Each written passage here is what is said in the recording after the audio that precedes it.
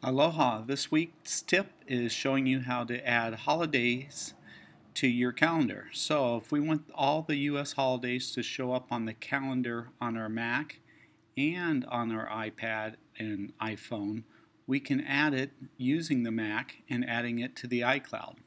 So as you can see right now, for this month of April, I show no holidays, but I can add those. So we're going to go ahead and go into Safari and find a holiday calendar. So the program we're using is iCal, and then we're looking for calendar and US holidays.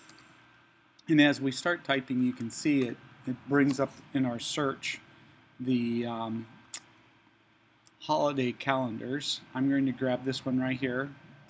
Apple provides a holiday calendar that we can download, and now we're going to just subscribe to it. So now as the holidays show up, they just show up on our calendar. So I'm going to say subscribe.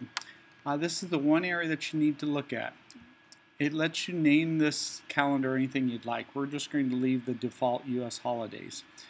But for location, you have a choice of on your Mac or on the iCloud.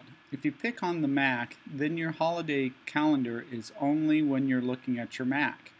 If you pick iCloud, you'll have it both on your Mac and iPhone and possibly iPad if you use iPad also. So iCloud's the best bet. You're going to have it show up on all your devices because you're saving it to the iCloud. And as long as you're syncing to the iCloud, then everything will show up on all the devices. So we can see here that we did add the US holidays, and they, Tax Day, Earth Day, there's April Fools, they're showing all the holidays.